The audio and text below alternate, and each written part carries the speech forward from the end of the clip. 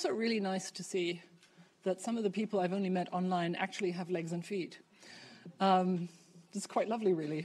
I will also say that the before last Breyer Lecture, this would have been the 9th Breyer Lecture had we not had to drop the one where we had invited in 2020 Hina Gilani as, I think, the first event. Peter Slot from the Dutch Embassy remembers vividly how hard we worked on that. And it was the first event that we had to drop. And this is, I am told, the first event that we are doing with actual live people again. So in some ways, we are coming full circle here, which is a good thing. And I'm really pleased so many of you have chosen to come here in person. It's great. We hope to have a great discussion with you.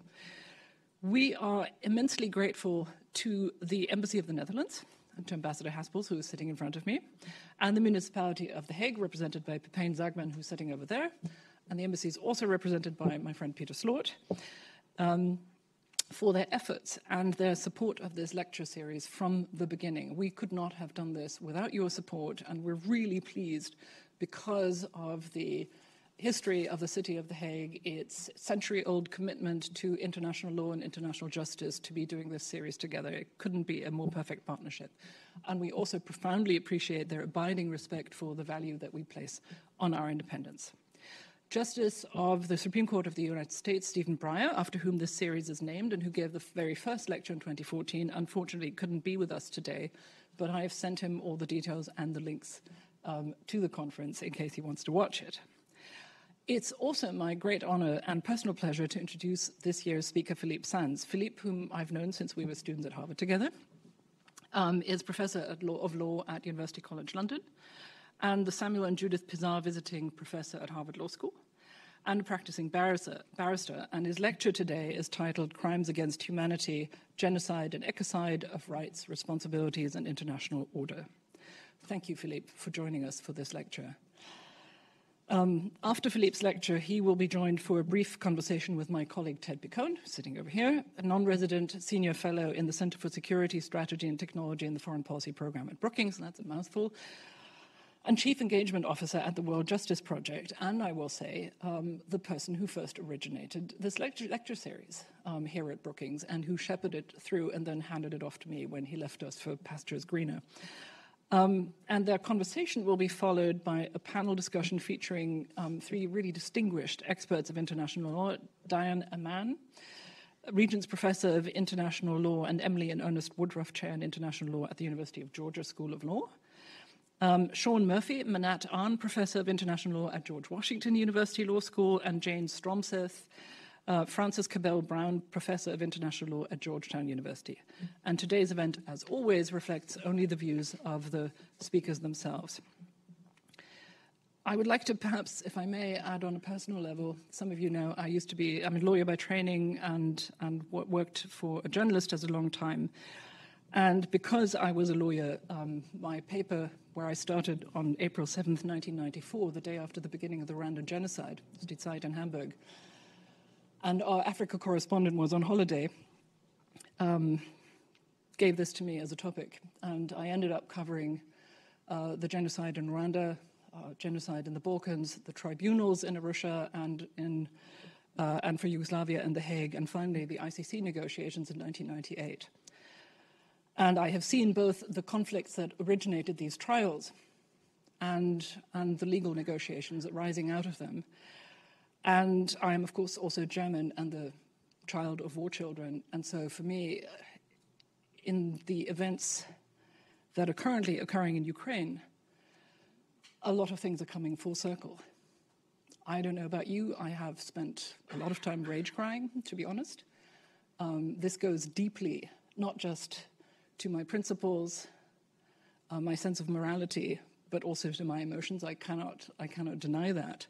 And I'm really glad that we have managed to make time for this topic and this event today, because I think it's a really fitting topic for us all to be returning to Brookings with, because this institution has always been committed to making the world a better place. And I think this might be one of the ways that we can try and do this all together. But before giving you the floor, Philippe, I will turn things over to the Dutch ambassador to the United States, Mr. André Haspels, and Deputy Mayor, and following him, a short video by the Deputy Mayor of The Hague, Saskia Bruiners, for some words of welcome. Please, Ambassador.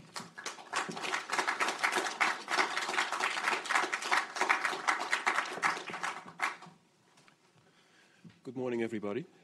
And thank you for joining us for the 8th annual Justice Breyer Lecture.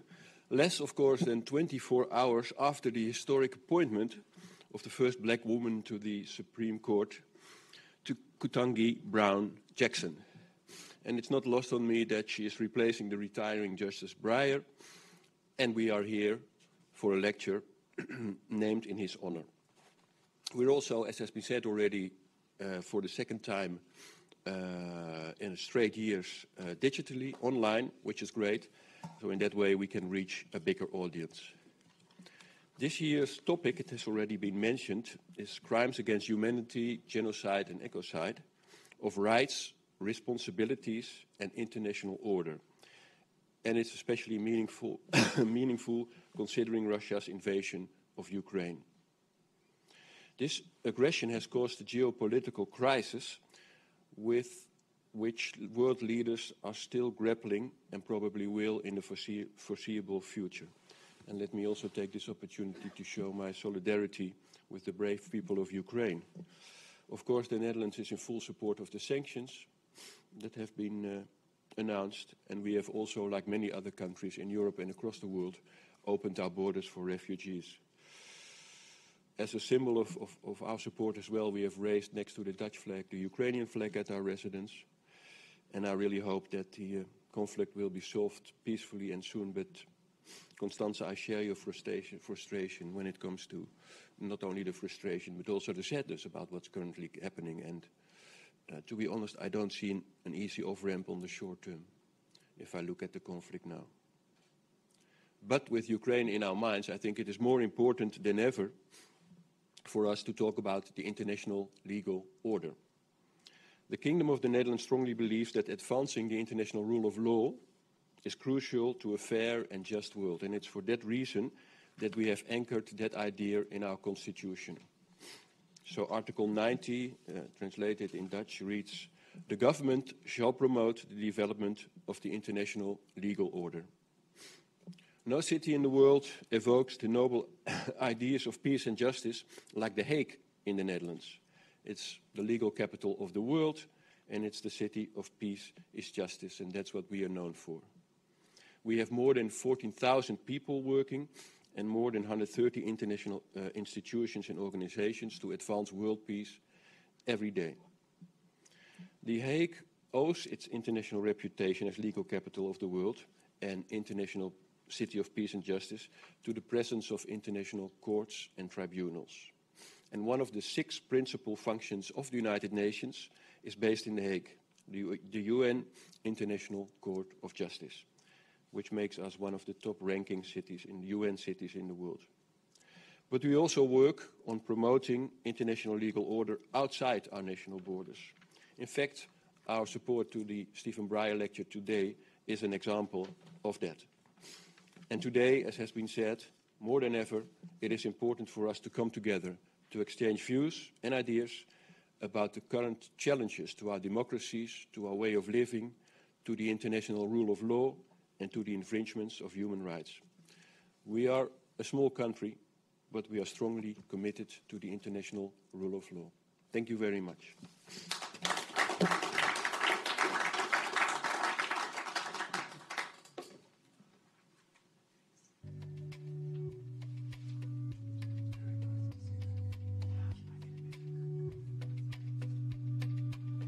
Ladies and gentlemen, I have proudly served as The Hague's Deputy Mayor for International Affairs for 5 years now. In that time, I have often been asked to reflect on international law. It cannot be denied, the field has made immense strides forward the last 75 years. I am proud of the role of my city, The Hague, with its many international courts and tribunals, has played in that progress. But since the end of February, we have witnessed scenes we hoped never to see again in Europe. Many innocent Ukrainian civilians have been killed. Millions have been displaced and received as refugees by neighboring countries. Much of the rest of the world has been swift to impose sanctions and offer humanitarian aid. Yet questions on the role of international law remain. What use is international law and the institutions created to enforce it if the aggressor chooses not to abide by it.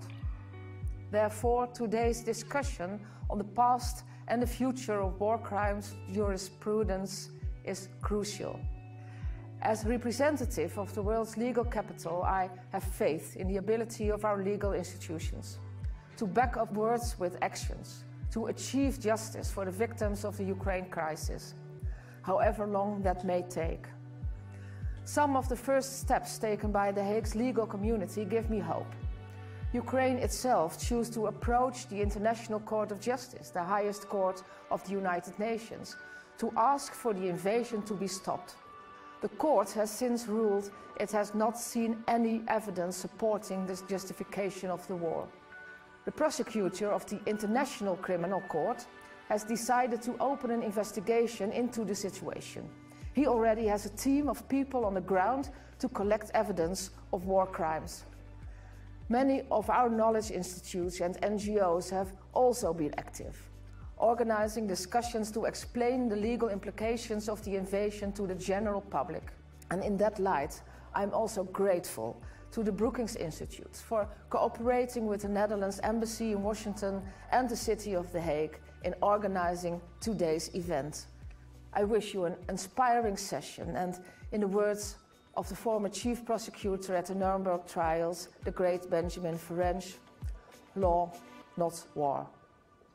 Thank you.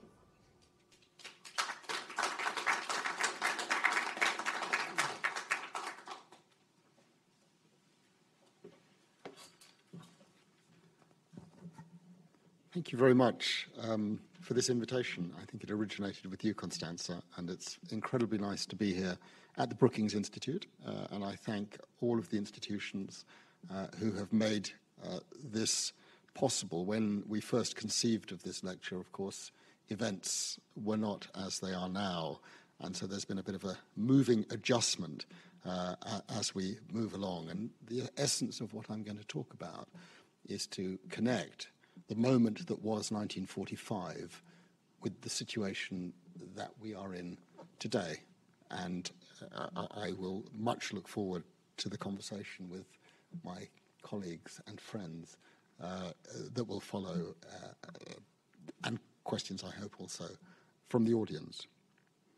So to contextualize what I'm going to say, I want to go back to the autumn of 2010, when I received an invitation to give a lecture at the Faculty of Law in the city of Lviv, a city I had not heard of in 2010, until it was pointed out to me that Lviv is Lemberg, is Lvov. Would I come to the law faculty and give a lecture on my work and cases on crimes against humanity and genocide, two international crimes that came into existence as legal concepts in the summer of 1945. I spent a part of that summer writing the lecture, and in the course of the research, I discovered, really accidentally, I was not looking for it, that the man who put the concept of crimes against humanity into international law, the renowned Professor Hirsch Lauterpacht, happened to come from Lviv. Indeed, he had been a student at the university that invited me, although those who issued the invitation were blissfully unaware of that fact. Later, he went to the University of Vienna, and he studied under Hans Kelsen.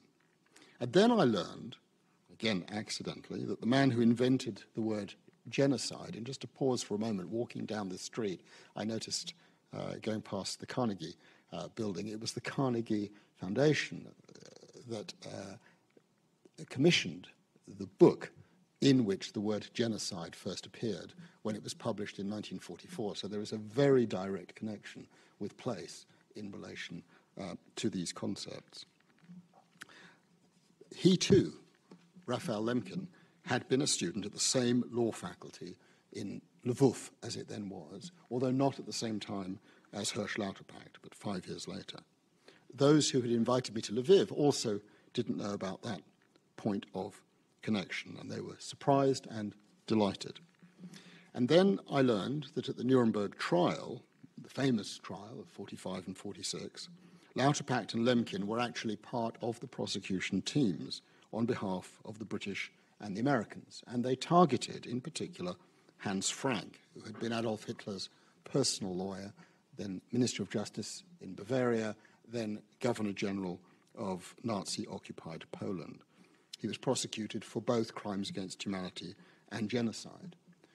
When the trial opened on November the 20th, 1945, Lauterpacht and Lemkin did not know that the man they were prosecuting was actually the person in the dock most responsible for the deaths of their own entire families. This is a set of facts that you literally could not invent, as the historian Anthony Beevor wrote rather generously. And I think it was probably my work as a barrister rather than my academic writings that had caused the invitation to be sent from Lviv. In the summer of 1998, I'd been involved peripherally in the negotiations in Rome that led to the creation of the International Criminal Court, a body that would have jurisdiction over both genocide and crimes against humanity, as well as war crimes and the crime of aggression. My role was limited, in effect, to drafting the preamble with my dear friend Andrew Clapham, and this was really a case of two very young international lawyers being told to prepare a draft, working on the assumption that everything they put in it would somehow be changed, but it emerged completely untouched. Hence, the line in the preamble about the duty of every state to investigate international crimes remained and was then picked up a few months later in the famous Pinochet proceedings in the English courts. This is the way of international law. The essential difference between genocide and crimes against humanity, concepts which are on the front pages of our newspapers as we gather here today, really centers on the question of who is protected and why. If 10,000 people are killed, murdered, exterminated, or even a few hundred, that act will invariably be a crime against humanity. But will it be a genocide? That depends, of course, on the intentions of the killers and the ability of prosecutors to prove that intention to the satisfaction of judges. To establish the crime of genocide, you have to prove that the act of killing is motivated by a special intent, the intent to destroy a group in whole or in part. If a criminal prosecutor can't prove that a large number of people have been killed with that intent, then the crime of genocide is not established under international law. And so basically, you've had these two crimes operating side by side for the last 75 years and overlapping. Every genocide is also going to be a crime against humanity, but not every crime against humanity will be a genocide. The bottom line of this momentous development in 1945 is that for the first time, the protection of individuals and groups was integrated into the international legal order. Sovereignty was not absolute. The rights of the state over people subject to its jurisdiction or power was limited, and that was a new idea, and it was a revolutionary idea. Lauterpacht and Lemkin were individuals who generated ideas, and those ideas fed into the Nuremberg process, and they fed in to our modern international legal order. How did it actually all begin and then move along? I take as my starting point often the Atlantic Charter of 1941, the moment when Roosevelt and Churchill met off the coast of Newfoundland and agreed a set of principles which would govern the creation of a new world order after the war against Nazi Germany was over. And the central elements of that new world order was cast really on three fundamental pillars: the prohibition on the use of force in international relations, the creation of rules on economic liberalization, trade included, and rights for individuals and peoples. You find in the Atlantic Charter the seeds of the concept of self-determination. That was then taken forward 4 years later in San Francisco with the negotiation and adoption of the United Nations Charter, which for the first time in a multilateral instrument of any kind spoke of human rights and fundamental freedoms for individuals and for human beings, and also of the commitment to decolonization. Also around that time, a few weeks later, in London, negotiations began for the statute that would found the International Military Tribunal at Nuremberg. And into the statute were incorporated three basic crimes. Crimes against humanity, crimes against peace, as they were called then, the crime of aggression today, and war crimes. Of those, war crimes was the only one which had been established and with roots in modern international law. There was a fourth crime that didn't make it into the statute, but did then make it into the indictment a few months later, and that was Lemkin's notion of genocide. The simple point is that this was the moment when these concepts came into being. The things that we are talking about today, war crimes, crimes against humanity, genocide, and the crime of aggression, find their origin and roots in that remarkable moment in 1945. And the United States played an absolutely central role in that moment. I think it could not have happened but for the United States. And there were many individuals who were involved in giving rise to that moment. I'm thinking in particular of individuals like Robert Jackson, who was the chief prosecutor, and then one character who's fallen out of the story, but I think played a very important role in the elaboration of the key principles in the United Nations Charter, and that's Ralph Bunche.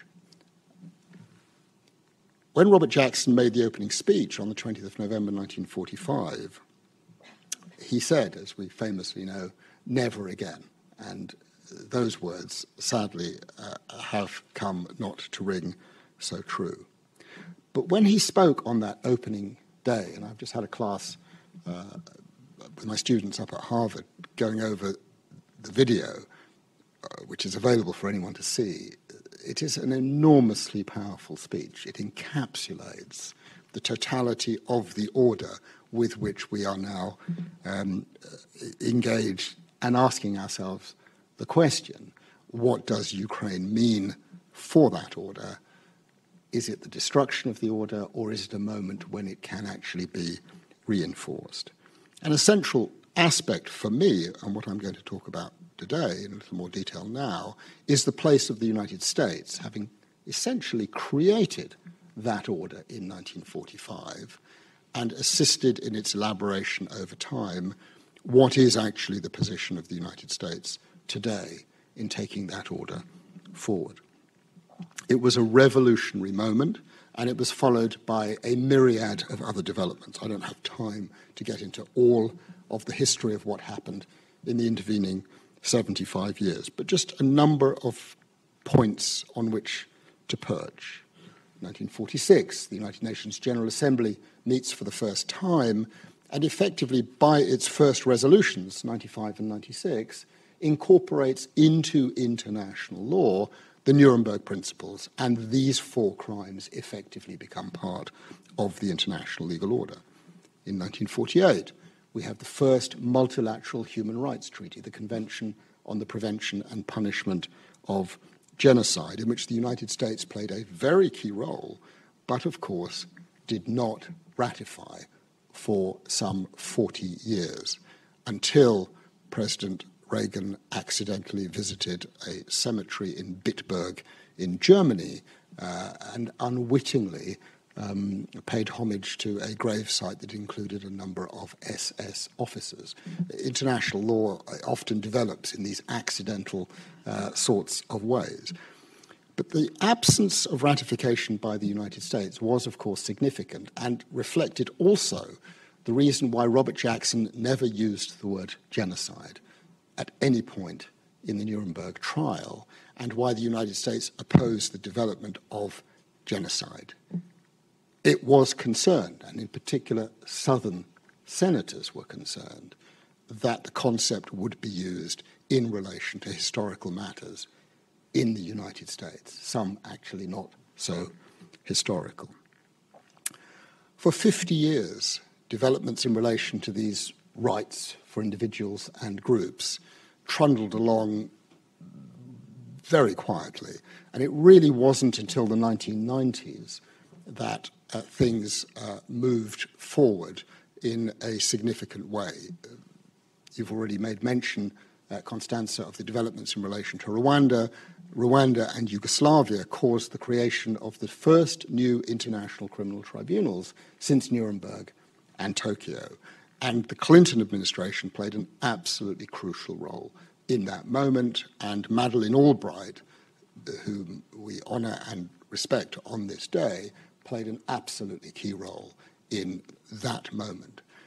Both tribunals had jurisdiction over war crimes, crimes against humanity, and genocide. And I was discussing in our preparatory meeting, it's only now that I've really begun to focus on it, the absence of aggression being placed not in the Rwanda tribunal's jurisdiction, but certainly in the Yugoslav tribunal's jurisdiction. There's probably a very good reason for that, but effectively it meant that the use of force as such by Serbia against other newly independent entities that emerged with the collapse of the former Yugoslavia didn't get addressed by international judges, and aggression moved into a sort of place of vacuum. The developments in relation to Yugoslavia and Rwanda in themselves catalyzed new movement in relation to the creation of the International Criminal Court, which had been, I kid you not, in negotiation for 50 years, until in 1998 states gathered in Rome and adopted the statute. And 1998 was a really fundamental year, because that was the year not only that the ICC statute was adopted, but also the year in which Mr. Pinochet was arrested in London, ironically enough charged with crimes against humanity and genocide in a Franco-era Spanish law. And it was also the year in which, for the first time, a serving head of state was indicted for international crimes. This had never happened before, and that was Slobodan Milosevic. So there was a move, a strong sense of direction at this point, and things were taking, I would say, a significant direction. And then, of course, the events of September the 11th happened. And that created, I mean, a bit of an understatement, a jolt, shall we say, in our commitment to the idea that all human beings and all groups at all time and place have minimum rights and minimum standards. And that moment caused the United States, but not the United States alone, the United Kingdom, I think, is in a similar position, and there are some other countries, to take steps that I think were fundamentally problematic for the order and the structure that had been invented and taken forward in 1945. A war was promulgated against Iraq, which was, in my view, manifestly illegal. It is known, for example, that the Deputy Legal Advisor at the Foreign Office, Elizabeth Wilmshurst, resigned because she considered it was not only illegal, but a crime of aggression, and she did not feel able to serve a government that was prosecuting such a war. The United States engaged in techniques of interrogation that, in my view and the view of many other people, plainly crossed the line into torture, and there has never been an accounting of any sort for acts that I think cross the threshold into a crime against humanity. So extensive are they? And of course, the United States at this point began to engage with the International Criminal Court and adopted a position, again, I express only my own view, that I think was hopeless, namely that the court could never exercise jurisdiction over any individual who was a national of a country that was not a party to the statute of the International Criminal Court. I've always thought the argument is preposterous. If an American comes to Britain and perpetrates the crime of genocide in the United Kingdom and the United Kingdom fails to do anything about it, of course the ICC's got jurisdiction. It matters not a whit what the nationality of that person is, by reference to the statute of the International Criminal Court. The simple point that I'm making is that the relationship with some of the fundamentals that had been put in place in 1945 became more semi-detached. It was not a single moment. There was a continuum that led to this, but it was a moment that was articulated, I think, with some degree of precision. So with that by way of background, let me just say a little bit more about aspects of United States engagement with each of these crimes in relation to subsequent developments. Genocide. Genocide, regrettably, in my view, has come to be seen as the crime of crimes. It isn't. I don't think that a crime against humanity is any less terrible than an act of genocide. But in popular parlance and in popular consciousness, if something isn't characterized as a genocide, it will get a lot less attention. That, no doubt, is one of the reasons why President Zelensky has taken in this past week to referring to the terrible events in Bucha and other parts of Ukraine as a genocide. I think, to be fair to him, he is probably using it more in a political sense and in the sense of public consciousness than in a strict legal sense. But the moment he mentioned the word genocide, attention went up several more notches from already a high starting point. And genocide is very much in the news these days. There is the case of the Rohingya in Myanmar, and to be clear, I'm one of the council, others are here today, for the Gambia in relation to those proceedings. There is the case of the Uighurs in China, and something of a rush, really, I think, to characterize what is happening to the Uighurs, which in my view appears to be terrible, whatever label you put on it, as a genocide. And the reason for that, I think, is clear.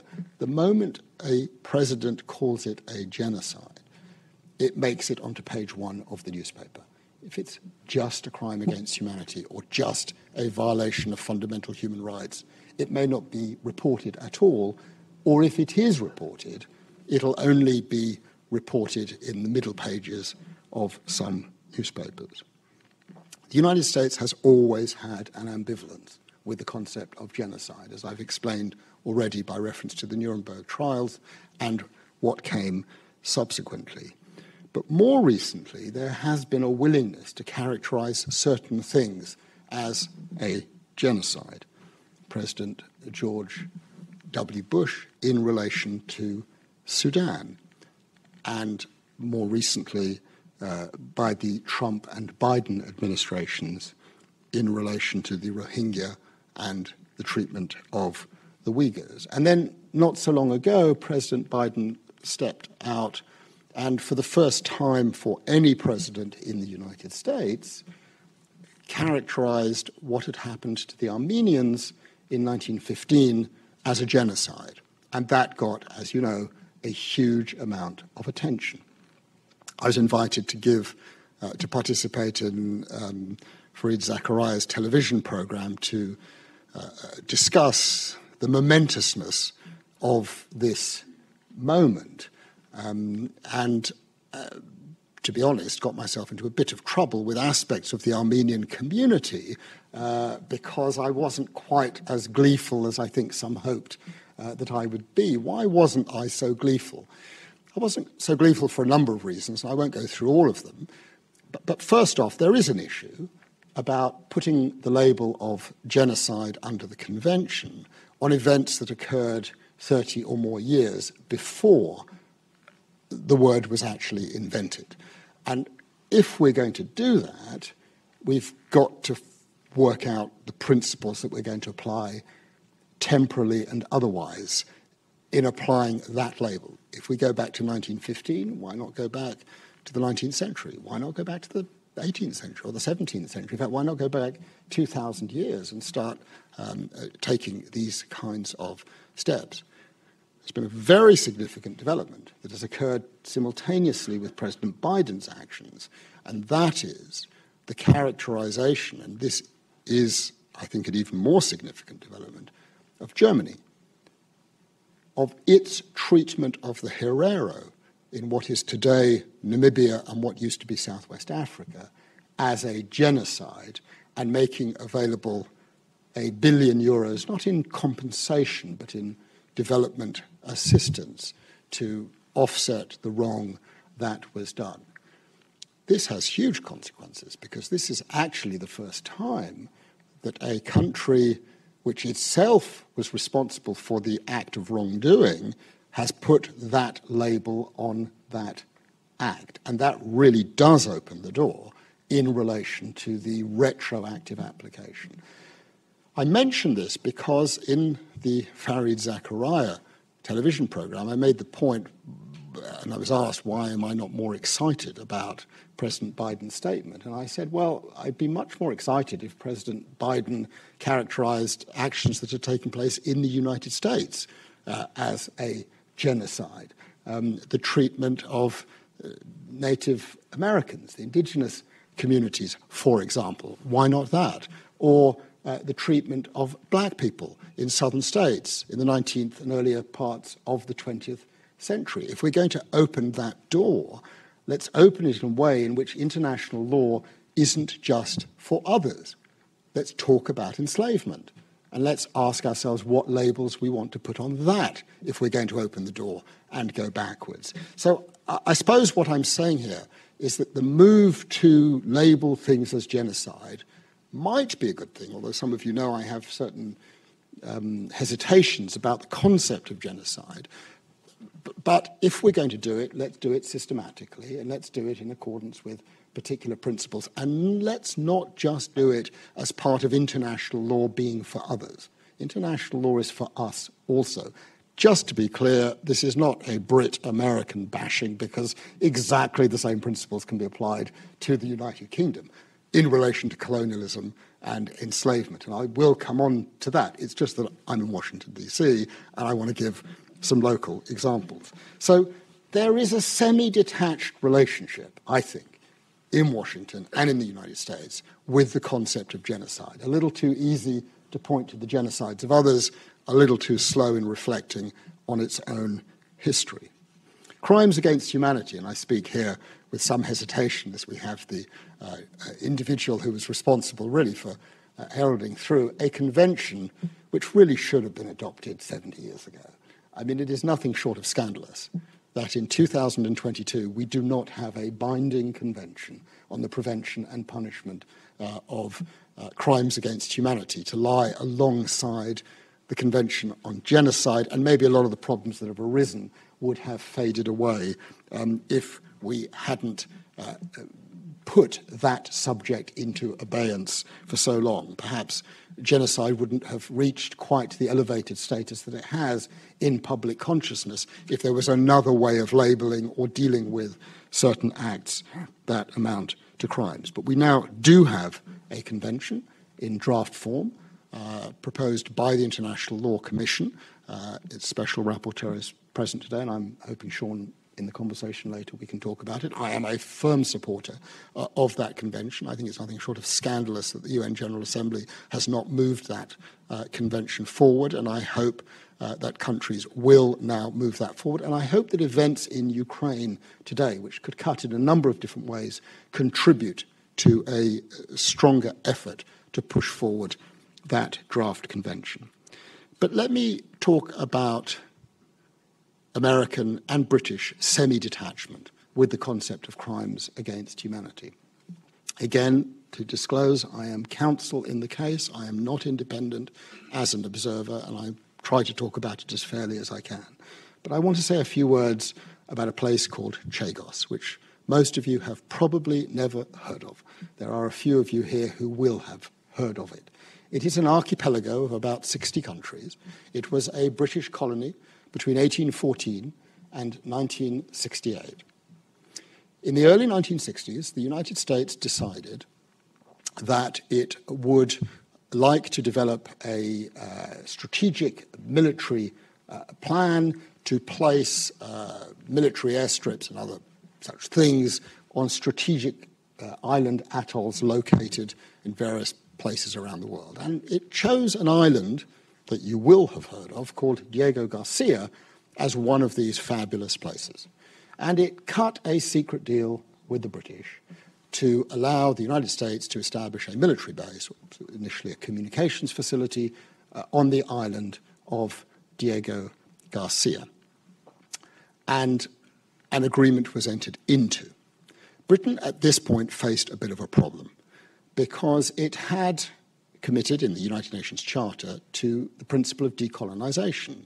And the people living in the British colony of Mauritius, of which the Chagos Archipelago had been a part for 150 years, wanted their independence.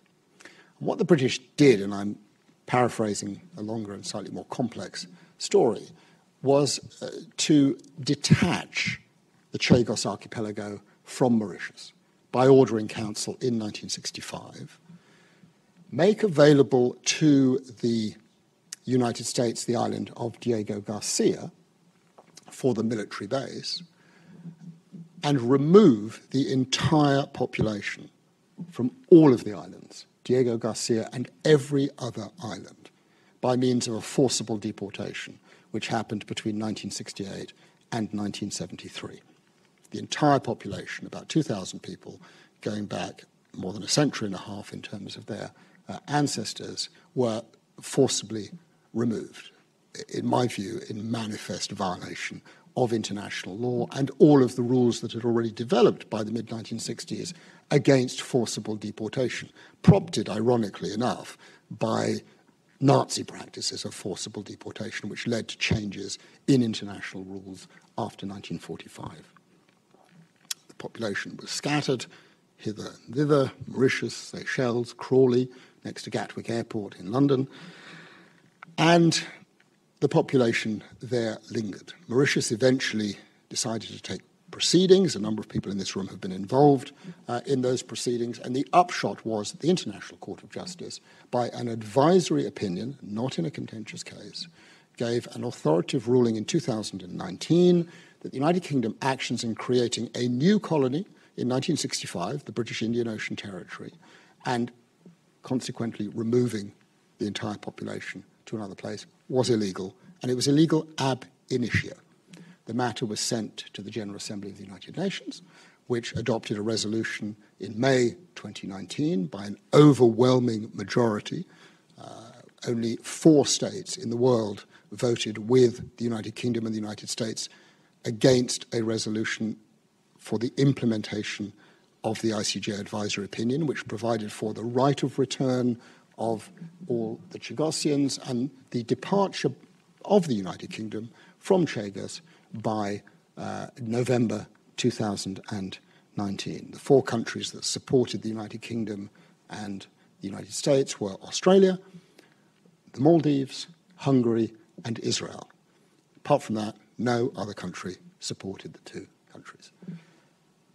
Subsequent development, and I should just say by way of context, the position of Mauritius has been that the island base of Diego Garcia will remain in American hands. It is not in issue.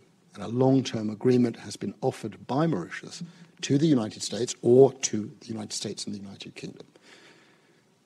In January 2021, the International Tribunal for the Law of the Sea determined that the ICJ advisory opinion had determinative effects and that Mauritius was the coastal state. So we now have 2 international rulings, an overwhelmingly supported resolution of the General Assembly, and you would have thought that perhaps the United Kingdom and the United States might say, okay, time's up, time to go.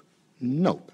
It's 2 fingers up in the air at both international rulings, just like China sends 2 fingers up in the air to international rulings that it doesn't like, just like Russia sends 2 fingers in the air to international rulings that it doesn't like. How does this relate to crimes against humanity? So Article 9 of the ICC statute, Article 7 of the ICC statute provides as follows. For the purposes of this statute, crimes against humanity means any of the following acts when committed as part of a widespread or systematic attack directed against any civilian population with knowledge. And it includes, and I quote, deportation or the forcible transfer of population. Now, that provision, of course, didn't apply to events that occurred in the period between 1968 and 1973, when the population was forcibly removed, although there is a question as to whether there is a continuing violation which takes you across the line and post-1998. But what is certainly the case is that the refusal of the United States or the United Kingdom, principally the United Kingdom, but its principal supporter is the United States, to now allow the Chagosians to return is, in my view and in the view of many people, a crime against humanity. And it is one which is currently being explored in various fora and by various non-governmental organizations. I'm not making the argument that there is a direct equivalence between that violation, between that crime against humanity, and a crime against humanity which may be taking place on a much larger and more grotesque scale today in Ukraine. The simple point that I'm making is you can't really afford to be selective about the crimes against humanity you're going to object to when you yourself have, in different but nevertheless significant circumstances, failed to heed the rights of an entire community. It is ironic to hear the United Kingdom complain about Russia's occupation of parts of Ukraine when the United Kingdom itself is occupying a part of Africa and Mauritius. It's ironic to hear the United States and the United Kingdom complain that China is not respecting the arbitral award in relation to the South China Seas when the United Kingdom, with the support of the United States, is not heeding two international rulings that make it crystal clear that Mauritius alone has sovereignty over the territory of the Chagos Archipelago. So this aspect of double standard has an impact. If you want to see elements of that impact, I suggest, for example, you look at the vote in the General Assembly that took place a few weeks ago in relation to Russia's engagements in Ukraine. Yes, it was a large vote, but if you break it down, it gets to be quite interesting. Look at how Africa voted. Half the countries of Africa abstained. And in part, that abstention will be informed by a range of different factors, but one of them is the application of double standards in relation to the settlement of 1945, the rules that emerged, and so on and so forth. Turn to the crime of aggression. I've already said that it sort of fell into a sort of desuetude after 1945, 1946, Nuremberg and Tokyo, but it has been revived. Ironically, the crimes against peace idea, which is today called the crime of aggression, made its way into the Nuremberg Statute at the instance of a Soviet jurist, Aaron Trainin, who had to persuade the British, the French, and the Americans to include the crime of aggression in the Nuremberg Statute. And he did so, and subsequently it became the largest part of the Nuremberg trial. The judges in the judgment called it the supreme crime. But for the illegal waging of war in September the 1st, 1939, none of the other crimes would have fallen within the jurisdiction of the Nuremberg Tribunal, and none of the other crimes, in a certain sense, would have occurred. And we've got exactly the same situation today. I noted this point a few weeks ago, just 3 days after the war in Ukraine began, in an opinion piece that I wrote in the Financial Times, which I wrote in some haste, 600 words they allowed me, on any aspect of Ukraine and international law. And the subject that I focused on was the crime of aggression. Why? Because I was pretty comfortable that the three other crimes, war crimes and crimes against humanity, and to the extent it comes into play, genocide, would indeed be addressed, either by national prosecutors in Ukraine, or as we're now seeing in Germany, in Poland, in Lithuania, and also by the prosecutor of the International Criminal Court, because Ukraine had declared its acceptance of the jurisdiction of the court in 2014 in relation to those three crimes, but not the crime of aggression. And the crime of aggression mattered to me because it is the only crime which necessarily leads to the top table. It's the only leadership crime in which inevitably the focus has to be on Mr. Putin and certain people around Mr. Putin. The op-ed had unexpected consequences. I found myself being contacted by the foreign minister of Ukraine. I found myself being contacted by former prime ministers of the United Kingdom, and a sort of momentum began. To cut to the chase, and without getting into too much detail, there is now a very active but still informal discussion taking place, led by Ukraine and 5 other European countries, to elaborate an international agreement which would allow for the establishment of a special criminal tribunal delegating the laws of Ukraine to an international institution, a court, which would then allow investigations and, if necessary, prosecutions for the crime of aggression to be conducted in relation to the leadership in Russia.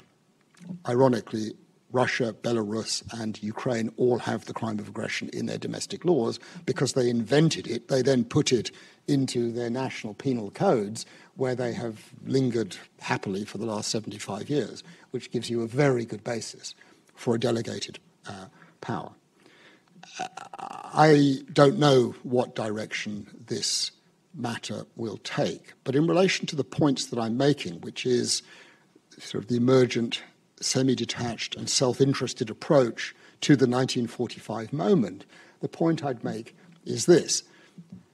In relation to informal soundings with the governments, people associated with the governments of France, Britain, and the United States, what emerges is there isn't a view that this mustn't happen. There isn't a view that it couldn't happen. There isn't a view that it's not legally possible for it to happen. But there is a concern which is based on something else. Oh, my word, if we can create an international criminal tribunal for Russia today, why can't they create one for us tomorrow?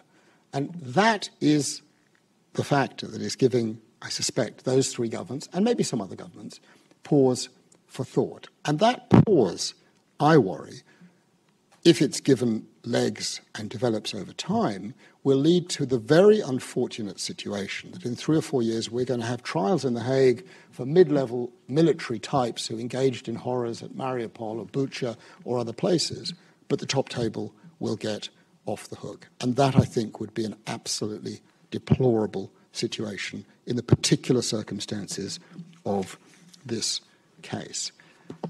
It has to be said, and I know the debate much better in Britain than in the United States, but I assume it's a sort of parallel debate, that this is an instance where the shadow of Iraq looms very large. And the experience in Britain in relation to that conflict and the consequences of that conflict is no doubt one of the significant factors that is concentrating minds about what doors would be opened if you went with the crime of aggression in this manner in relation to Russia today. So all of this, to come to a close, is a way of saying I am a true supporter of the role played by the United States, by Britain, by France, by the Soviet Union in creating that 1945 moment, putting the idea of rights for individuals and groups through these new and existing international crimes into legal instruments. But I'm acutely aware from my own country and from this country that there has been a double standard. There has been a selectivity in terms of how the 1945 moment's rules have been identified and have been applied. I listened to President Biden characterize Mr. Putin as a war criminal, and I have to say that made me rather uncomfortable. Perhaps it's the sort of purist lawyer in me. The way I would have put it is, yes, war crimes appear to be being committed, and perhaps crimes against humanity also. But at this point, we don't know the exact circumstances of what has happened. It may be indeed that the evidence leads all the way to the top table. But we can't be sure about that, and prosecutors will tell you it is very difficult to prove command responsibility on some of these crimes in the absence of decent evidence. So I would have preferred President Biden perhaps to be a little more restrained. But there's another aspect of it.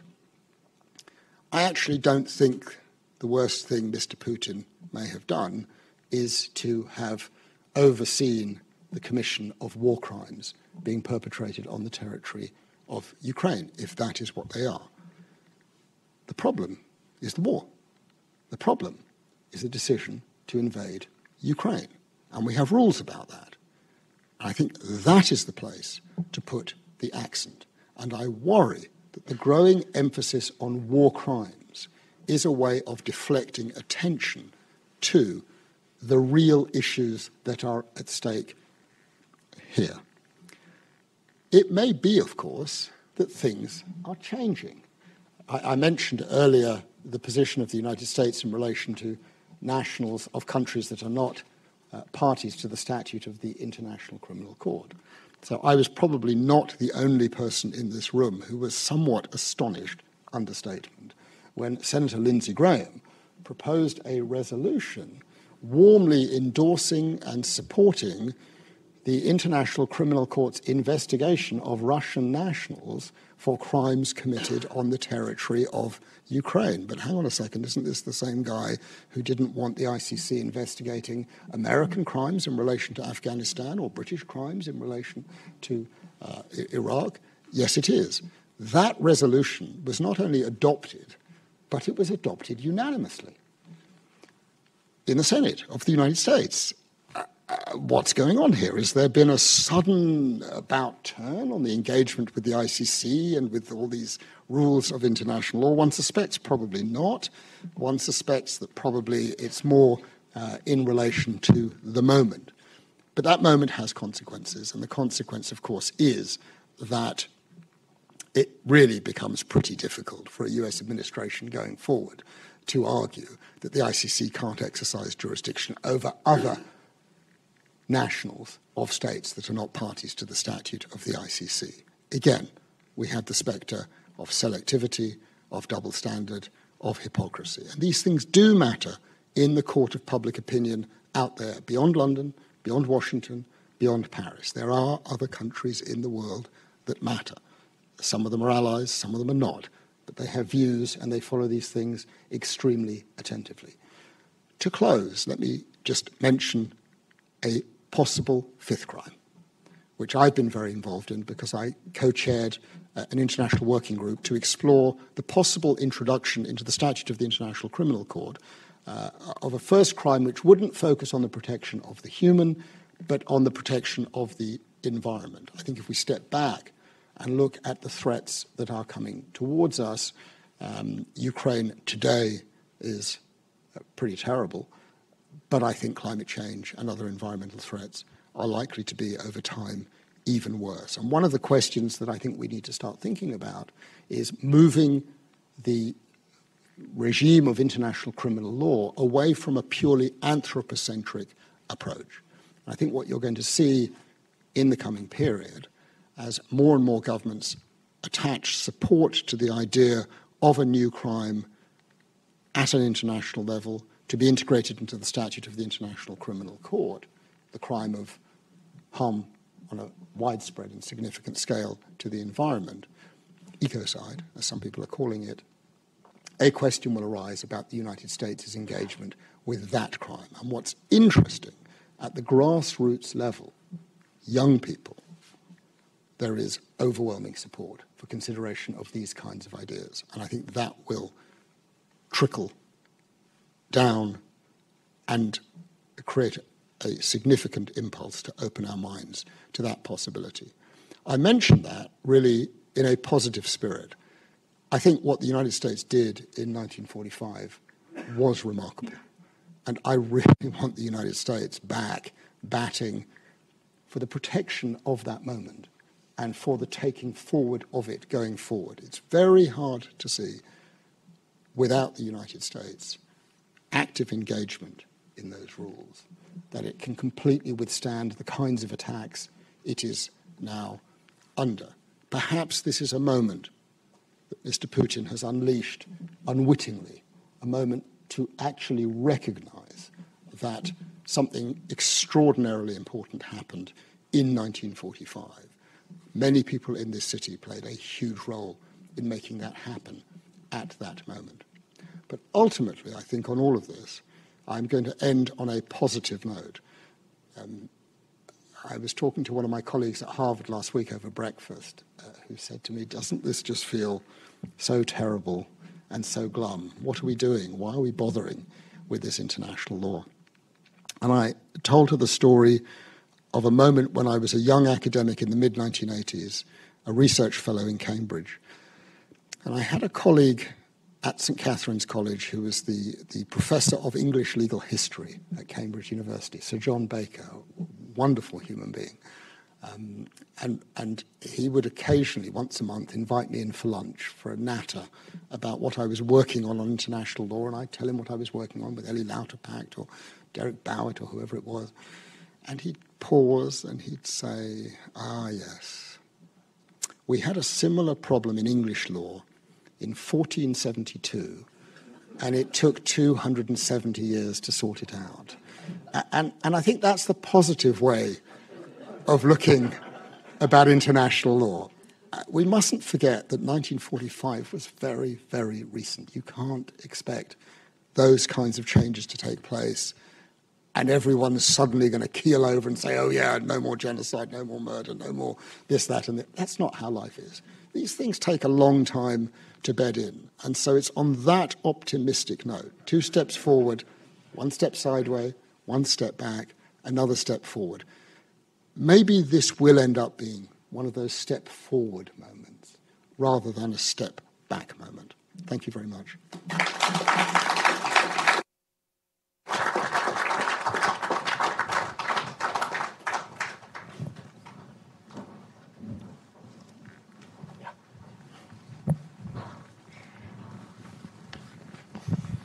Great. Okay. Can you all hear me?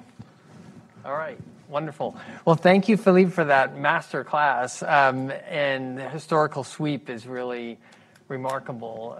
So much for us to chew on and where to go from here. And I do want to make sure we have room for our other panelists to join us up here. But let me just ask you a couple of questions keying off of what you just had to say. You really honed in on the question of selectivity. And double standards. And I think we could spend a long time going down that rabbit hole. But it does leave me scratching my head. Is the logical conclusion of that argument that therefore the United States should not invoke these principles until it cleans up its own act? Same with UK. And if it's not the United States or a few other countries willing to take the leadership role, who will? Certainly it's not in China's interest or Russia's interest or many other countries to take a lead on this. So that leaves us with, what is all this for, as you pointed out in these discussions? Why do we have these laws in the first place if we're not going to use them? And now we bring it to Ukraine, where it's such a flagrant violation of the UN Charter and the many other crimes that you discussed. If this is not a 1945 moment, what could be? Now, that was after a world war with, millions of people wounded and killed. So maybe we're not at the same scale as 1945. So can you reflect just a little bit more on what you ended up with? We created these laws, governments created these laws. Now's the time to use them. There's a war of words about war criminals and genocide. But, why not use what we've got to move that ball a little bit forward, 1 step forward?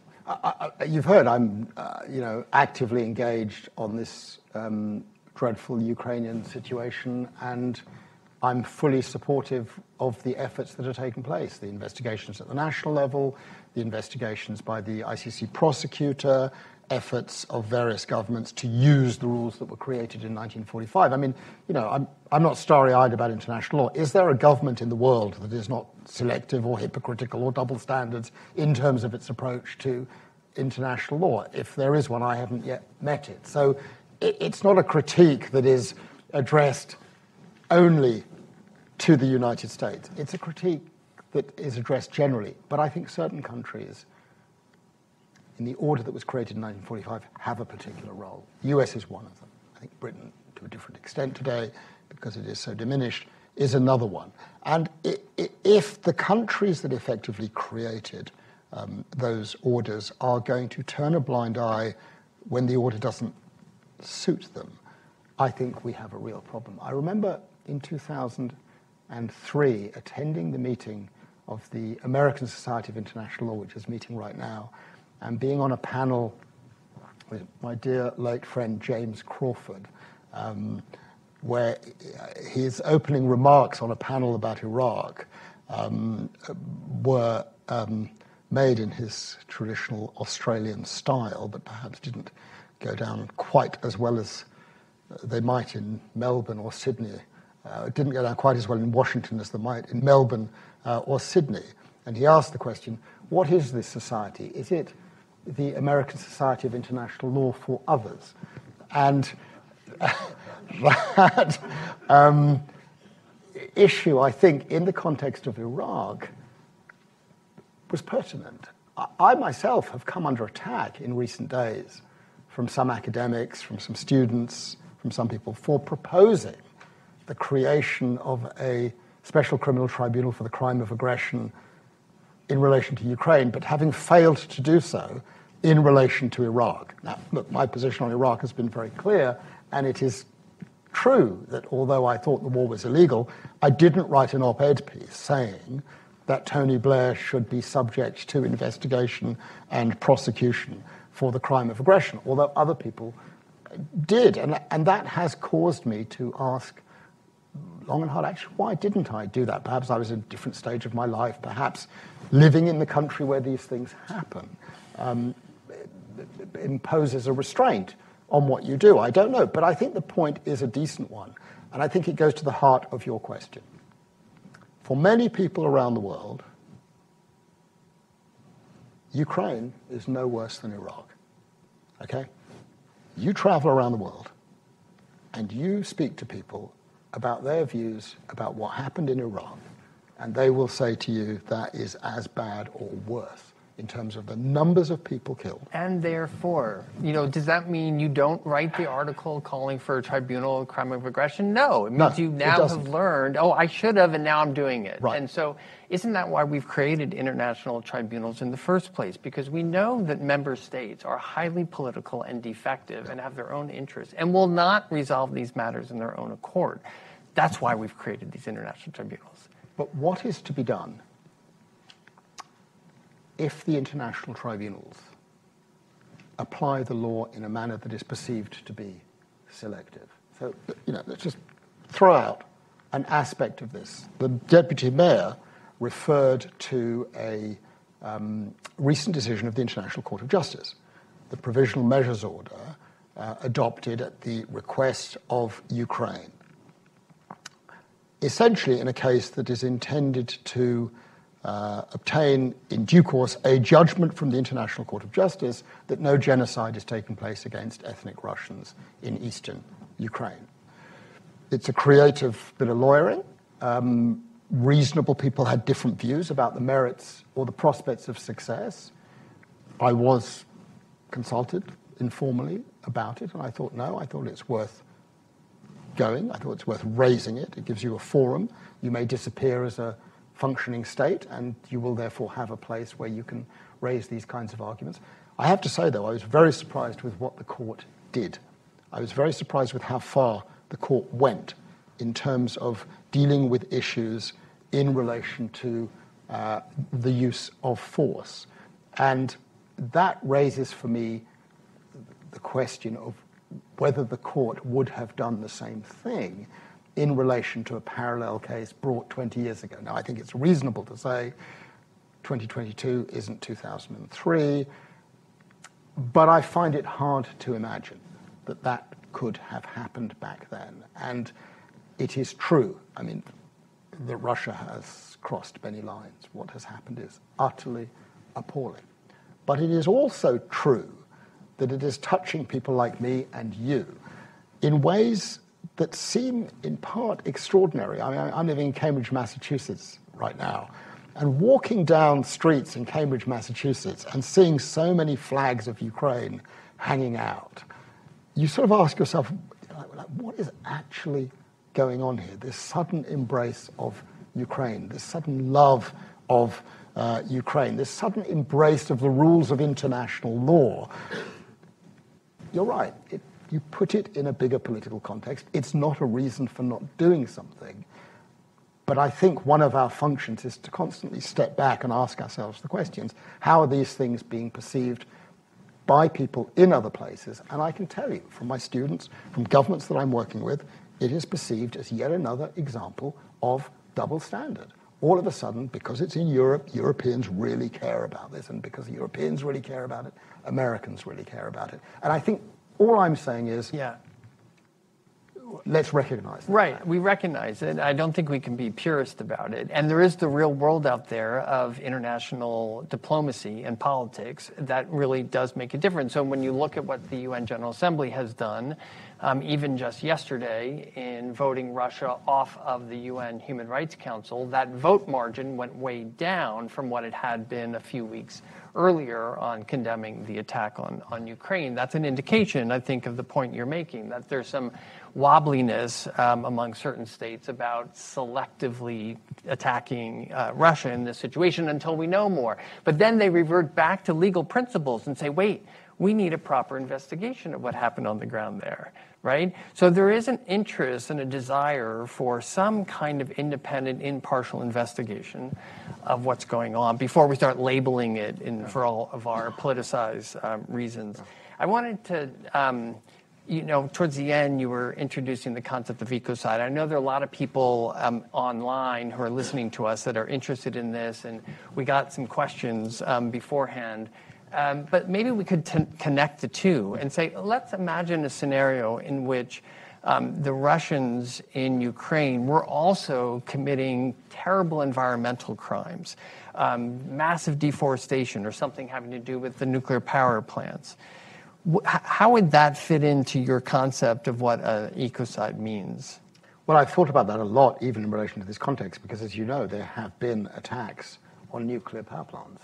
I mean, it seems extraordinary, but nuclear power plants have apparently been targeted, which seems the height of folly. We know that for some weeks the Chernobyl power plant was occupied. I mean, to my mind, launching a military attack in the vicinity of or on a nuclear power plant is plainly something that crosses the threshold into risking significant harm to the environment and falls within the category of ecocide issues. Yes, I regret that I haven't said more this morning about ecocide. This is part of the skew towards Ukraine. Originally, when we conceived of this, I was going to say a lot more about it. But let me say one thing about that. So we sat on a working group, and we wanted a consensus document, because we all know that a consensus document has greater legs. But one of the points of difference between the 12 members of the group was whether to list in our proposal acts which we considered to constitute ecocide. And I think in this respect, I was very much influenced by the experience of the genocide effort of Mr. Lemkin and the convention and the problem of listings. In the Genocide Convention, certain categories of groups are identified. The targeting of them will be treated as potentially being a genocide. Nationality, race, ethnicity. But other categories of groups are left out. Groups who come together for political reasons, sexual orientation. And the effect of producing a list, which includes certain things but not other things, is to say, well, okay, you can have a genocide of those in relation to those groups, but not in relation to those groups, so it's fine to mistreat them. It leaves that feeling. And my concern, and I was part of the group which was a majority in the end, say we're not going to list particular acts, because to list any particular act is to exclude certain other acts, which sends the signal that that might be okay. There was a second issue, and it was this. If you're going to have a list on a crime against the environment, I don't think in 2022 you can have a list that doesn't include climate change. But the moment you put climate change on a list of definitions of ecocide, the proposal is dead. Because countries, I've participated in those negotiations, that have negotiated for 30 years on climate change are not suddenly going to accept the criminalization at the international level of certain acts that contribute to climate change in an amendment to the statute of the ICC. It will be for judges and prosecutors in due course, I think, to elaborate a list. But if there were to be evidence of intentional attacks or reckless attacks on a nuclear facility in the context of this or other conflicts, to my mind, that could constitute the crime of ecocide. I was just horrified, as many people were, by repeated reports, not just one nuclear facility, more than one nuclear facility being subject to attack. Well, why don't we bring our other guests onto the panel? Jane and Diane and Sean, please join us.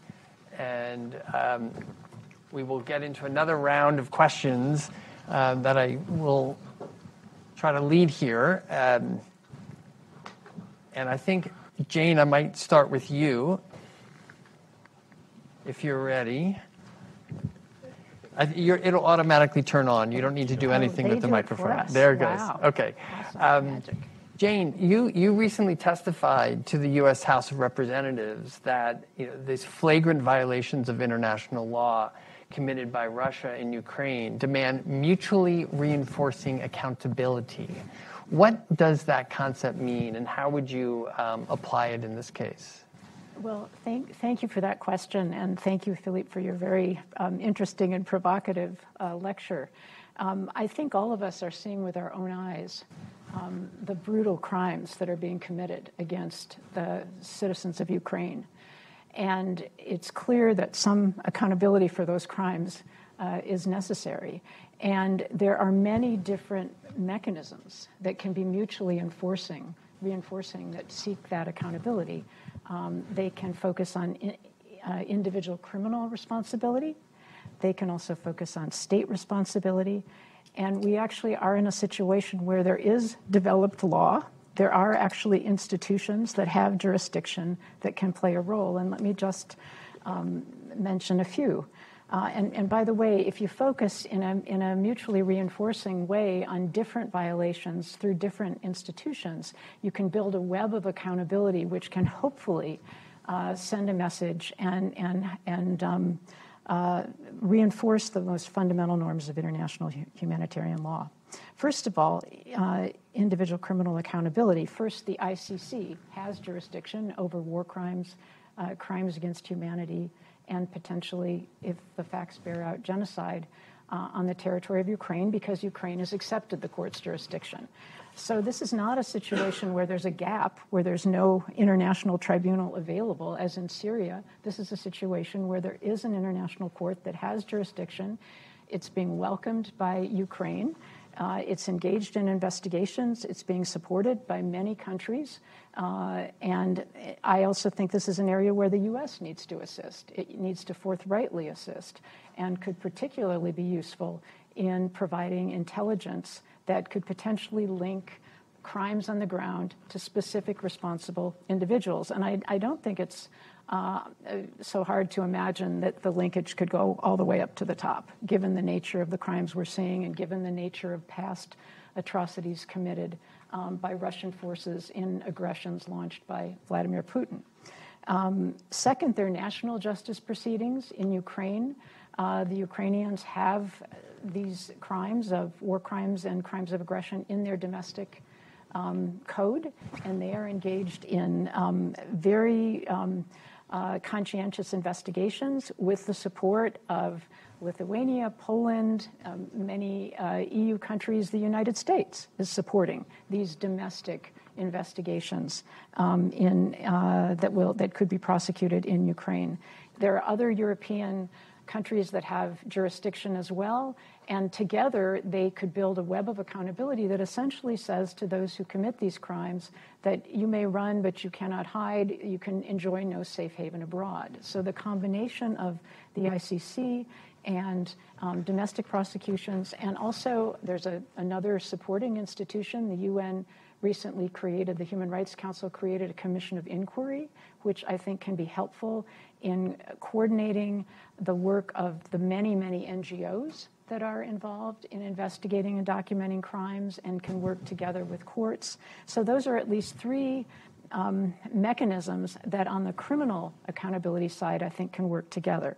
What about state responsibility? The video at the beginning from the deputy mayor of The Hague talked about the case that Ukraine brought in the International Court of Justice against Russia, basically arguing that its specious claims of genocide were a violation of the object and purpose of the Genocide Convention. They did not in any sense provide a justification for the unlawful war in which Russia is engaged. That's a way of trying to build state responsibility.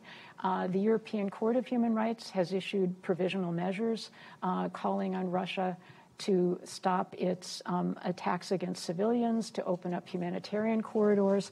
And while Russia is no longer a member of the Council of Europe, it's at least an open question whether the European Court could continue to look at cases, the facts of which preceded the date of the departure of Russia from the Council of Europe. Finally, I think it's really important to look at human rights violations by Russia of the citizens of Russia, because Russian journalists, Russian protesters, I mean, horrific violations against Russia's own citizens. And if there's ever to be any possibility of creating space, encouraging space for political accountability on behalf of the Russian people holding Putin accountable, there needs to be more attention to those human rights violations. And maybe with Russia's being expelled from the UN Human Rights Council, I mean, frankly, the idea of Russia being on that council, given what it's been doing, maybe now that it's expelled, there may be the possibility of creating a special rapporteur that focuses on Russia. There are other mechanisms to focus on Russia as well. And I just want to say that no country is perfect, just in response to some of the points that Philippe was making. And I'd like to supplement the 1945 moment with a 1948 moment, which is when the Universal Declaration of Human Rights was adopted. And the U.S. played a big role in that. And the whole idea of the Universal Declaration affirming the inherent dignity of each human being and the fact that everyone enjoys certain fundamental rights, civil and political, economic and social, and that we all have a role to play in advancing those rights, you know, that was a very important moment as well, and it was understood as being the beginning of a process of developing rights and developing more effective enforcement of those rights. And, you know, the U.S. as a democracy has had many different governments over the course of our history. I haven't agreed personally with what many of them have done, but I've lauded what others have done. And I think this current administration has shown a real concern about human rights at home, about addressing some of the human rights problems we have at home, about seeing an approach that involves more humility as being important to restoring some degree of U.S. credibility in advancing human rights around the world. And I think one reason why Zelensky has been so powerful and so energizing for so many Americans is because he's appealing to these fundamental principles, the principle of human dignity, the principle of liberty and self-determination. And in the face of such egregious violations of those fundamental ideas, and in the face of such an egregious aggression, and in the face of clear war crimes, I think people are rising up in defense of those norms. And fortunately, we have law and we have institutions that can do something about it. That is a good reminder that we have a rich architecture to build on, going back to 1948, of course. And I think I want to bring in others on the panel. So let me turn to Diane next and ask you, you know, you've written quite a bit on the special plight of children victimized by war and other crimes against humanity. And we're all seeing images of how this conflict is affecting children who are on the run and suffering greatly. I'm wondering if you could imagine how the ICC or other international accountability mechanism could pay special attention to children and what kind of differentiated treatment you think they deserve. Yes, I'd be happy to talk about that. I first need to thank Philippe for a truly wonderful intervention and state that I think the emphasis on a tribunal that would look only at aggression is really important. In this moment, I feel that a line has been crossed here that is quite different than the line from Iraq, although I too wrote then that I was unpersuaded at the efforts to find legal justification. This is different. And it is not enough to say we should have done something 20 years ago. That's not an excuse not to do it now. And so I do hope that that does go forward, and I would love to see the United States on that role. In fact, having had the privilege of serving as the first ever special advisor to the International Criminal Court prosecutor, Fatou Bensouda, until 2021 on crimes against and affecting children, I guess the thing I would like to see the United States to do is I happen to be a dual national. I am a national of one state party of the ICC, the Republic of Ireland. I would welcome my second state of nationality, the United States, to take that energy that the Senate seemed to have had, the wind in their sails, to unanimously support investigations, albeit with some concern on my part, war crimes only on one side of the conflict. There seemed to be a misunderstanding of the duty of the prosecutor, the ICC. But to take this moment and think seriously about ratifying the Rome Statute of the International Criminal Court, that would do more than anything to begin to propel these things forward. If not that, Senator Durbin has just proposed legislation for the United States to expand the scope of national laws prohibiting crimes against humanity and increase jurisdiction over war crimes. I think it's high time that we do that. How will that help children? There is a tendency in moments like this to instrumentalize children, and I think in a way that is highly effective, but that we should feel concerned about. It's the face of the child refugee, the child who is injured, that is used by the media and policymakers to move our emotions and propel us to activity. That says something very bad about us, I have to say. That said, children have a different place as participants, whether victims or sometimes combatants, in conflicts, and it's really important to pay attention to their needs. The most common reference is child soldiers, and indeed it has probably received too much attention. Children are victims of trafficking, victims of all kinds of violence, sexual and gender-based crimes, of course, but also maiming, killing, loss of families, loss of homes, loss of education, forced displacement. And because of their nature as being both vulnerable and capable in different ways as they grow, in being in this generation quite gender fluid, and thus sometimes experiencing the harshness of conflict in ways of persecution on account of their intersectional identities. There is a need in our system to address their concerns alone. And I was very proud to have helped Prosecutor Bensouda promulgate the policy on children of the International Criminal Court Office of the Prosecutor, which published in 2016. How does this relate to this conflict? And then I will return the floor. What we are not seeing in this impressive web of mechanisms that have been engaged, and Jane mentioned quite a bunch of them, as much attention on crimes against and affecting children. If you care about those faces, you have to insist that whether it's states, international organizations, non-governmental organizations that are engaged in the gathering of evidence with an eye to future prosecutions, you must insist that they have experts on their staff who are expert in crimes against and affecting children, and that they are investigating those very difficult to investigating crimes in real time. That is not happening.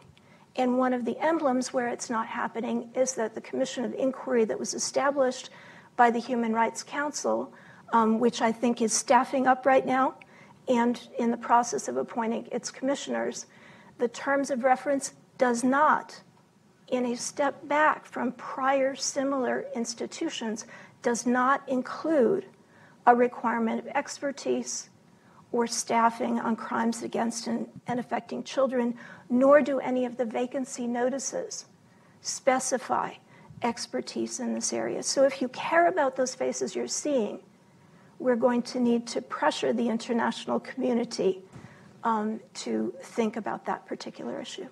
So I think that's a really critical point as we think about the victims of this conflict. I also want to think about how does one address the problems of collecting evidence? When it comes to individual criminal responsibility, we have a high bar, as in any criminal proceeding, when it comes to the evidentiary standards. And we hear many different reports of the Commission of Inquiry, the ICC prosecutors, Ukrainian prosecutors on the ground. What do we need to do to make sure that evidence is collected in a way that is actually, admissible in a court of law? So, not surprisingly, I have just published on this, and one of the things that I have suggested is a second look at an institution that was established in, I think, 1943. Even before the United Nations became an organization in 1945, the group we now think of as the Allies had begun to call themselves or refer to themselves as the United Nations. It included not only the Big Four, but another dozen or so others, not only in Europe, but also Latin America and Asia. And they came together in something that was called the United Nations War Crimes Commission. And they began a process of creating a central clearinghouse for investigation, a depository of information, and a methodology of distributing and sharing information. So fragmentation is a great thing at the moment. However, we have multiple entities who are going to get different bits and pieces of information, possibly without sufficient forensic authentication, thus making it useless for those future trials. And to the extent that their jurisdictions are limited, an aggression tribunal, the European Court of Human Rights, which can only concern itself with violations of the human rights in its convention, etc., they may simply disregard the other evidence. And so I think what we need to think about, possibly through trained in how to validate, properly store, authenticate, record evidence, record witnesses now so they don't forget 20 years later, and also, more importantly, to do it in a way that's safe for the informants. I have to say there are a number of non-governmental organizations that have become quite entrepreneurial, and I'm getting emails saying, upload your cell phone videos of war crimes to our app. That's frightening, particularly in a world of misinformation, where all of us have been victims of phishing expeditions. When you click on the link, might you be clicking on a link to the Kremlin? If we don't have really careful, strenuous, verifiable mechanisms for this particular task that's essential to all the justice mechanisms that have been discussed here. Yeah, I think this is critical when you think about the information warfare underway and the doctored videos and whatnot that each side is accusing the other of, and how easy it would be for a defense counsel to exploit the contradictory evidence. So thank you for making that point. Sean, let me bring you in. As Philippe pointed out, your work with the International Law Commission to create a specific treaty on crimes against humanity seems on the surface quite relevant to what's happening in Ukraine today, but it's really meant for situations that run short of armed conflict or genocide. So what impact do you think the conflict in Ukraine will have on the development? Will it create some political momentum for taking this up at the UN? Maybe explain again, what do we need this convention? Why do we need this convention? Yeah, okay. Well, thanks, Ted, for that question. Thanks to the German and Dutch governments for the invitation to be here, and Brookings and all that. It's a great pleasure to be with Jane and Diane and, of course, Philippe, an old friend. As Philippe explained, I think when you look at what we call atrocity crimes, you've got genocide, you've got war crimes, and you've got crimes against humanity. We have a 1948 Genocide Convention. We have the 1949 Geneva Conventions that talk about the war crimes, and they've been supplemented by protocols. And we have no convention on the prevention and punishment of crimes against humanity. We do have the Rome Statute, which sets up the International Criminal Court and allows for prosecutions of a limited number of people in The Hague. But even the Rome Statute is built on the idea of complementarity, that in the first instance, we want prosecutions to happen at the national level. And yet, if you're going to do that, you need to build up national laws, national jurisdictions, in order to allow those prosecutions to take place so that they don't have to happen in The Hague. We don't have a convention on crimes against humanity. We looked at the International Law Commission worldwide to find out how many countries have national laws on crimes against humanity, and the answer is about 40%. Even if you look at Rome Statute parties, it's only about 50%, which is kind of surprising, but the Rome Statute doesn't actually require you to adopt these national laws, but for perhaps the preambular clause that Philippe referred to in his comments. So we're in a situation where many countries, if an offender turned up in it, who we thought had committed crimes against humanity, there's no ability to prosecute them. And we're sitting in one of those countries. There's no federal or state law in the United States that criminalizes crimes against humanity. So what does the International Law Commission's project do? It creates a series of draft articles, 15 in total, plus an annex, that could form the basis for a new convention, like the Genocide Convention, but a little bit more sophisticated, actually, because we've learned a lot since 1948. And it would require states to adopt national laws, exercise jurisdiction not only over their own nationals, but over non-nationals who turn up in its territory. So if you did have individuals who've committed crimes in Ukraine or in Sierra Leone or in China or wherever, and they turned up in the United States, the U.S. would be in a position to proceed with a prosecution. It also puts states that are parties to the treaty in an interstate cooperative mode, which is kind of important for Diane's issue of gathering evidence, sharing evidence, exchanging information. This type of a convention would create a mutual legal assistance relationship among countries, and also a relationship with respect to extradition of individuals. So it's a pretty important next step in filling a gap in this field of international criminal law. The ILC finished the work in 2019. It was about to be debated in New York. The pandemic hit. It messed everything up. They've kind of gotten back around to looking at it now. I think there will be a fairly significant discussion. It's happening already this spring and summer, but in the fall. Will Ukraine feed into perhaps creating a greater impetus to make it happen? I don't know. I mean, I'd like to think it drives home the value, particularly when you see countries like Germany that are already looking into crimes that are occurring in Ukraine. Well, wouldn't it be nice if all countries had this in mind as a possibility, harnessing their national legal systems to look at whether or not crimes are committing somewhere, and being prepared if an offender turns up in their territory, and certainly being prepared to share information with other states. So I'm hopeful that it moves forward, but it's in the hands of governments now in New York. Well, since Philippe really focused on the role of the United States, I'm wondering what is the U.S. position on on the Commission's proposal? Surely there's concern about Americans who, when traveling abroad, might be accused of such crimes, and wondering, more broadly, the role of the U.S. is very complicated in all of this. And if we rely just on the U.S., we're probably not going to get very far. I'm thinking about the Rohingya case that you referred to. It's the Gambia that is taking the lead on that, and that's quite interesting, and could really be precedent-setting in how that case goes forward. So, Sean, maybe you could touch on that. You've all touched on this one way or the other, but maybe say another word, all of you, about the role of the U.S., and I'll come back to you, Philippe.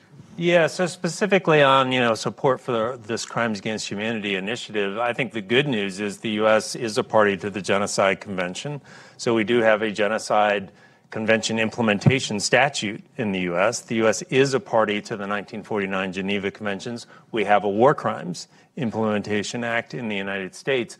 In principle, it should be possible to take this further step as well. At least you're not in any worse position than you are with respect to these other crimes. I think the U.S., generally speaking, supports building up national laws to deal with atrocities matters. So I'm not overly concerned. And they have been cautiously supportive. I wouldn't say they're out in front on this particular project, but they have certainly not been saying things in opposition to it or blocking things or anything to that effect. And I've been glad to see that. On the broader issue that Philippe introduced of, the U.S.'s role in sometimes supporting, sometimes not supporting, I guess I'll say a couple things. One is I'm not sure the core proposition of the U.S. at Nuremberg was a huge supporter in a way that it's not now holds up. I mean, there aren't any Americans in the dock in Nuremberg, right? Or in Tokyo. And to the extent that the U.S. at that point in time was saying, we favor a tribunal that will prosecute Germans and Japanese, but not us.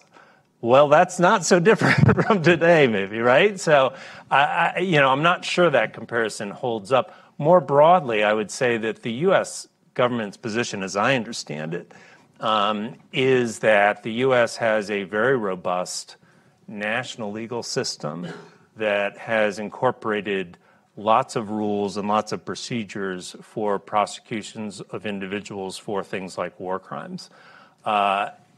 They sometimes do that and they sometimes don't. I think Philippe quite properly pointed to the Guantanamo situation as a situation where you could raise real doubts if this system is fully operating the way it should. But I think the U.S. position, generally speaking, has been we have a national legal system. We have a uniform code of military justice. We're serious about these things. We train our soldiers not to commit war crimes. We develop military manuals, all those kinds of things, such that we think we can handle this at home. Now, you can disagree with that, right? But the idea is we think we can do it here. We don't need to have someone do it in The Hague. We're worried about possible politics playing out in The Hague. I mean, I think that's the general orientation. And maybe that suggests some duplicity or some double standards, but it's possible that when it talks about other countries being exposed to the ICC, what it has in mind is they don't have the same kind of systems operating there. Or that's the belief, that it's not as rigorous, not as built up, not as independent, judicial bodies and whatnot. So I don't know if that's the case, but I think that's a big part of what the U.S. has thought about when it's thought about exposure to international criminal courts.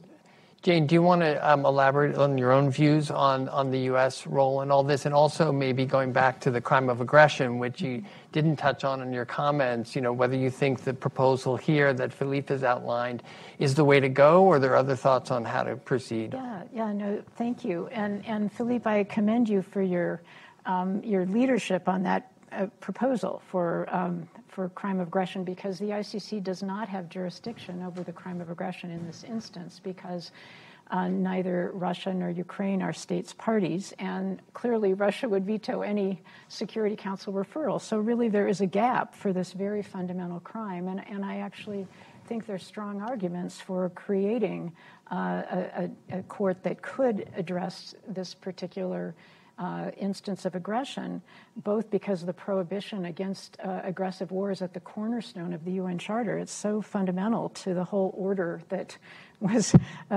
built in 1945 and fundamental to that. And secondly, because there are a huge host of harms that are caused by an aggressive war that will never be prosecuted as part of war crimes or crimes against humanity. Combatants are lawful targets in an armed conflict, right? And just think of the number of Ukrainian soldiers who've been killed, who've been maimed.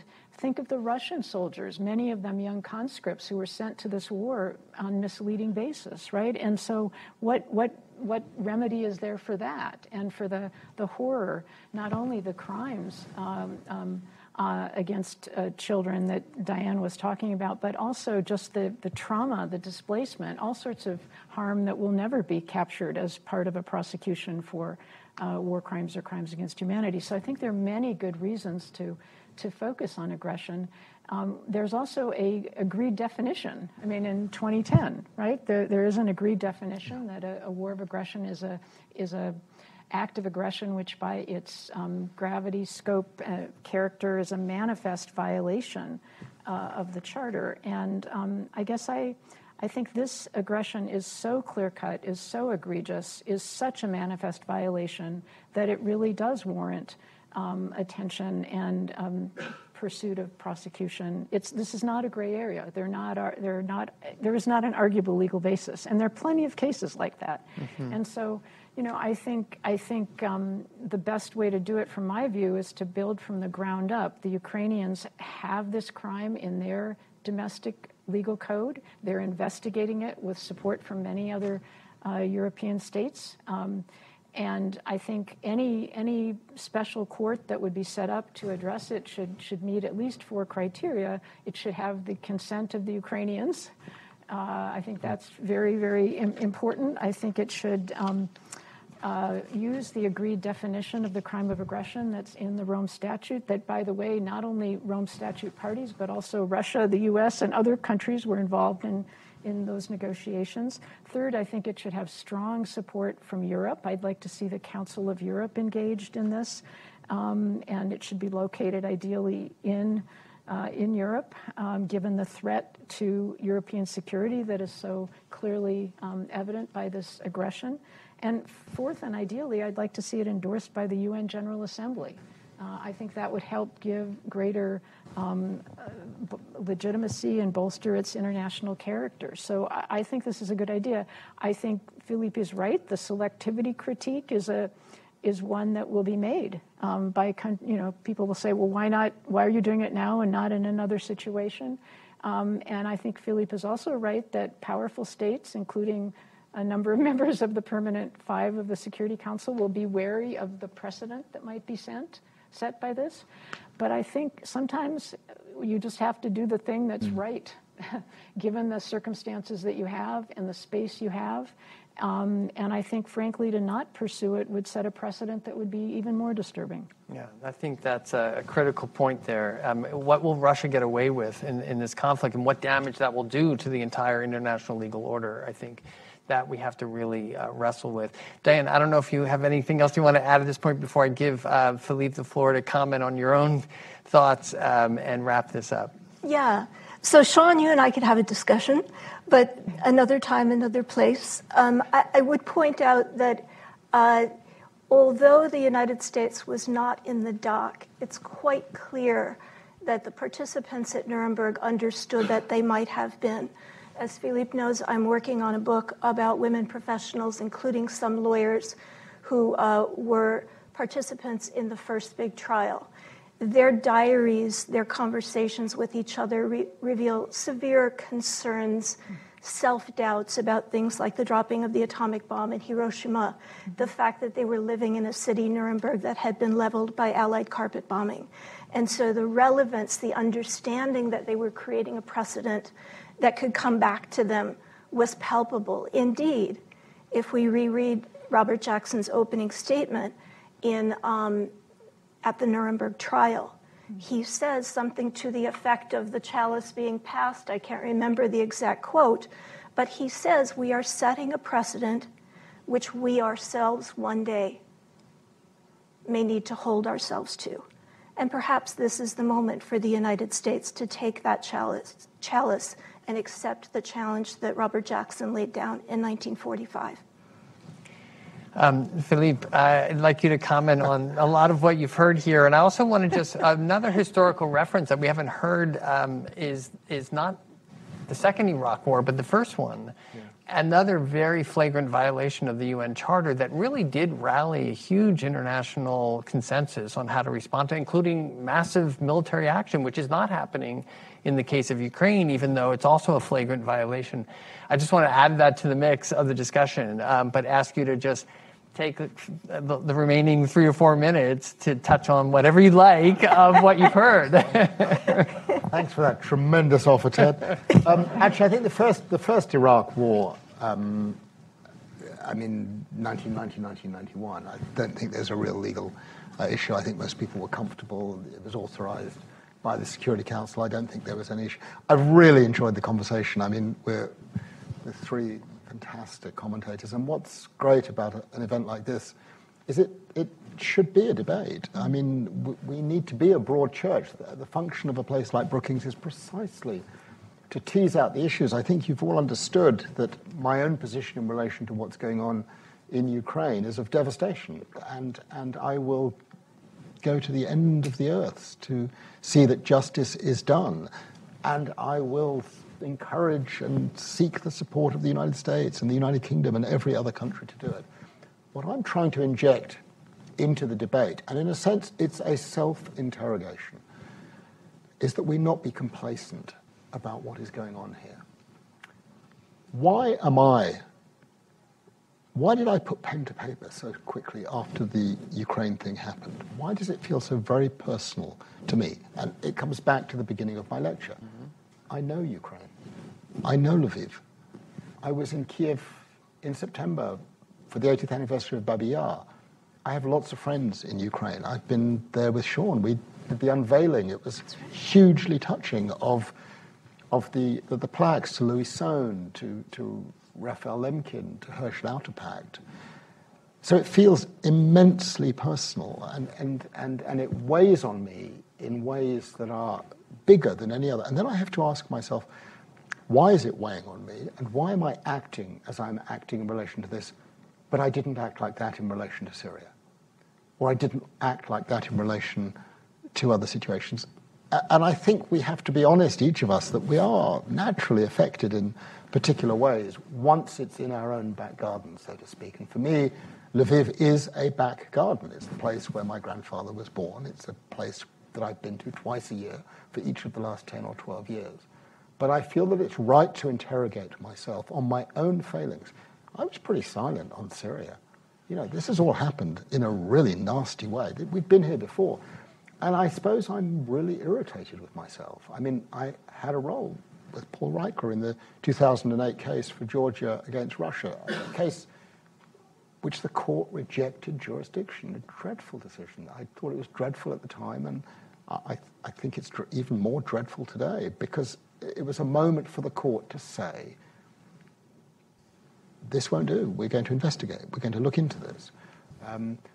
Similarly, the judgment in Democratic Republic of Congo in Uganda, where the court found a violation of Article 2.4 of the United Nations Charter, a manifest violation.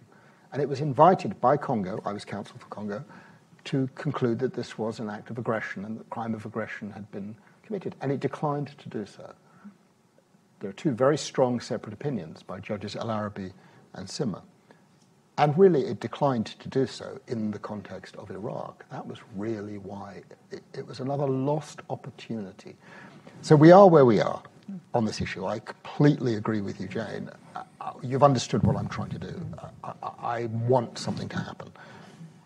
But in wanting something to happen, I think we have to be cognizant, and this comes, in a sense, to a point you've made, Sean, that we've talked about a lot, is the lopsided nature of international law. I think Diane's right. I think I spent so much time in the 1945 material. I know it intimately well, including the letters home and the diaries, and there wasn't any sense that we're just creating these rules for others. There was a clear sense that this is not something we would do. And if we do it, we will be held to that account.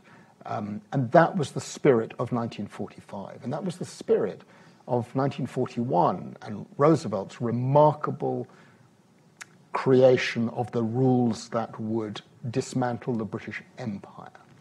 But, of course, it's taken a different direction.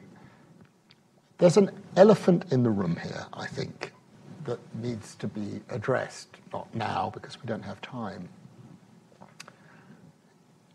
And that is the question of race and difference. Yeah. One of the most distressing things these days is to go onto the website of the International Criminal Court and look at all the individuals who have been indicted. And you will see that every single one of them is black and from Africa. Okay? Black people from Africa don't have a monopoly on international crime. Something has gone very wrong. I don't know quite why it's gone wrong. There's been a series of well-intentioned characters running the ICC, but how could that be? That 25 years after the ICC was created, we are in that situation. And it's the same in the relation to refugees. We've all noticed, I don't know, I can speak about Britain, I don't know how it's been in the United States. Britain opens its doors and its arms to refugees from Ukraine. Right. Did that happen with Syria? No. Did it happen with Afghanistan? No. So I think we have to be honest about ourselves as we've constructed institutions and rules and structures in which we have permitted a sort of lopsided approach. And that lopsided approach is premised upon a perception of difference between others. I heap my critique on myself. I didn't act in relation to Syria, and I should have. And it's a valid critique of my own students that I was silent on that issue. But when large numbers of blonde people with blue eyes suddenly find themselves under attack, Sands goes to the barricades. That's a relevant critique. I have to interrogate myself about that. I felt that immensely strongly. A few weeks ago, I was with Ambassador Kunjal, who is here from Mauritius, on a first ever visit by Mauritius to the Chagos Archipelago in the context of the legal proceedings before the International Tribunal for the Law of the Sea. And we were a delegation of 25, and we were accompanied by 5 members of the Chagosian community, Mauritians, who were returning to the islands where they were born and from where they were forcibly removed. One of them was 11 months old when she was forcibly removed as a contract labourer to justify her removal. And I will never forget the moment that they got off that boat and landed on Perros Banhos and held hands. And one of them, Olivier Bancourt amongst them, made a little speech. And he said, he expressed his gratitude to many people, to the government of Mauritius, to the judges of the International Court of Justice, the International Tribunal for the Law of the Sea, the members of the UN General Assembly, for taking steps that made it possible for him to return. We would not have been there but for the system of the rules of international law. So let's look on the bright side. And he then said, but I must not forget that none of this would have happened to me if I was blonde and blue-eyed. And that is the reality. You look at the comparison between the Falkland Islands, Malvinas on the one side, and the Chagos Archipelago on the other side. What's the difference? There is only one difference.